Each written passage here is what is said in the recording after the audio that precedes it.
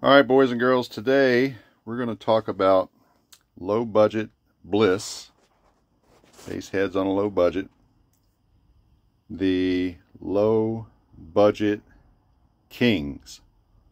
All right, this is top of the line or top of the line in like number 1, 2, 3, 4, 5.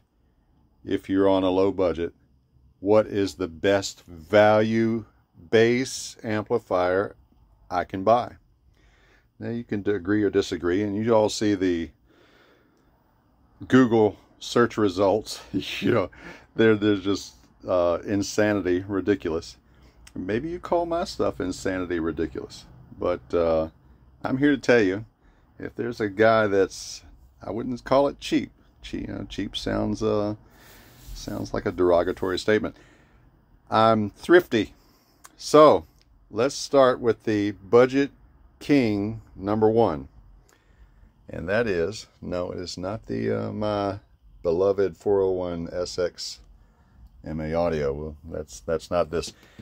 Number 1, I believe this is usually about 90 bucks. Sometimes they go on sale, sometimes they're a few dollars cheaper.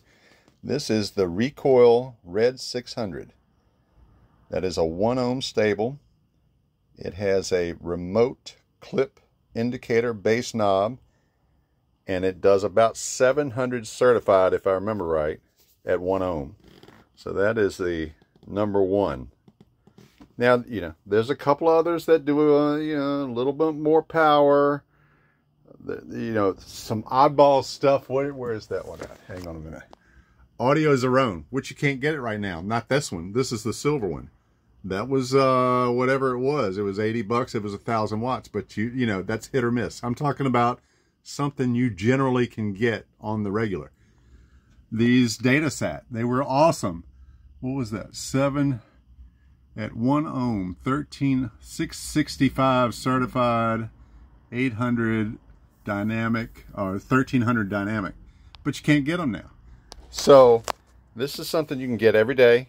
It's usually, the regular price is 90 bucks.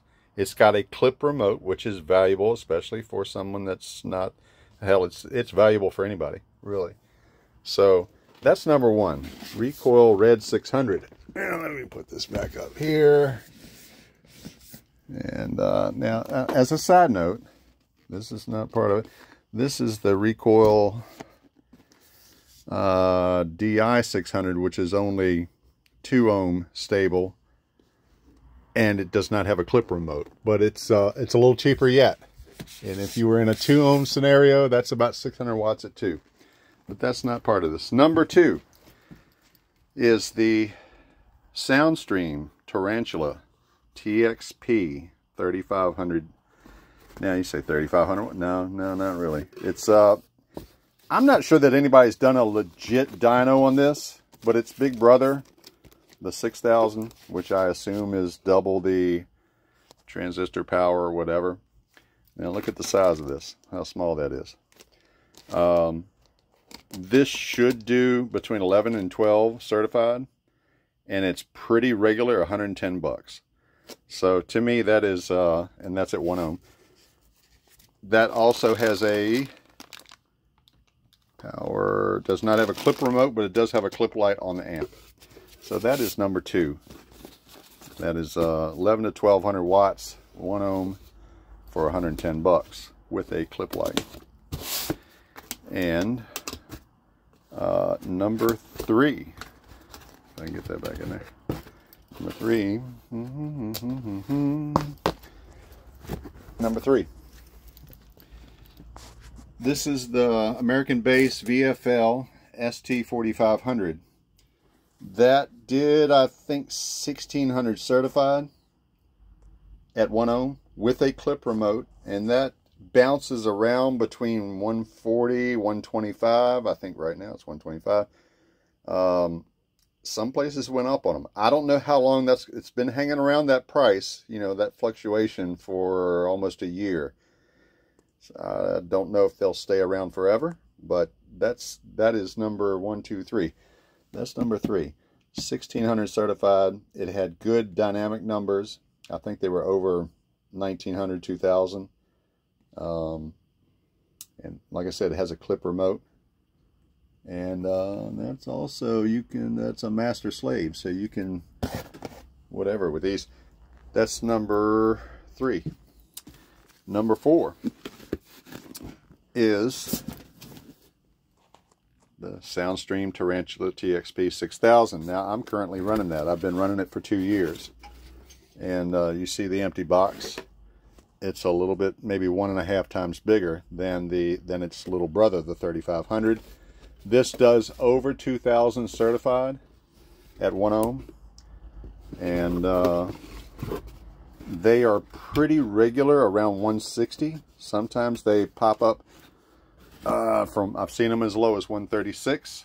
I've seen them hang around 149, 157, but 160 is usually the top. And that is a good solid amp. It's got a clip light on the amp. It has a remote, which I'm using in my vehicle right now with the remote. It has not failed in 2 years.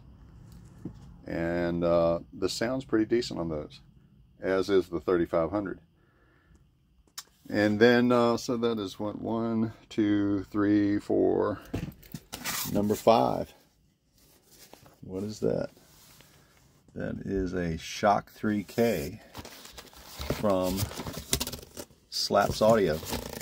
Now, you can say, okay, well, there's a few other, yeah, there's a few other, but there's not another, now you want to say Tramps HD. You can pretty regularly get those below $200. Yeah, but they don't have a clip remote. So, and I think the Slaps does a little bit more power. Matter of fact, Alan put up a dyno just the other day, and the numbers are good on that.